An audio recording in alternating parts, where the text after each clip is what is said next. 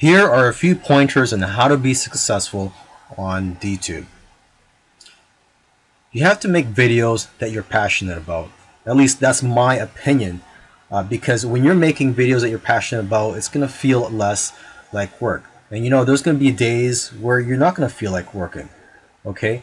And not all the videos that you make are going to make you money. So in order to help you get through this business, you're going to have to be passionate about what you're doing. Okay? And when it comes to marketing your videos and your business, you can't always just wait for all the upvotes to come, and you can't just wait for your video to all of a sudden become viral or make it to the trending list. Okay? You have to be proactive and think outside of the box. Try to promote your videos through other social media platforms and even through your own blog. Okay? And after posting your videos on DTube, maybe try to post them on YouTube and other video platforms so that more people will become aware of DTube and follow you on DTube.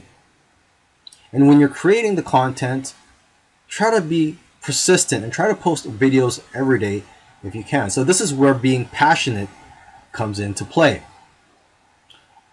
Now, strategically, you also want to get to know as many people as you can on the DTube platform and also on the Steemit platform, so that you'll have more people upvoting your posts. I said in a previous video that, you know, it would be great if you can connect with a whale, or if a whale follows you, because a whale, if you don't know what a whale is, it's somebody that has a lot of steam power on Steemit.com, and when they upvote people's videos, you know, that has a lot of value and you'll get paid more. Okay?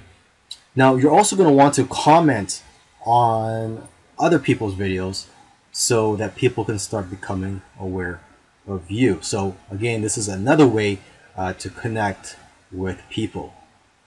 And lastly, it goes without saying, you know, this is something that you should try to do in any business that you get into, is that you should try to focus on giving value to people through your videos.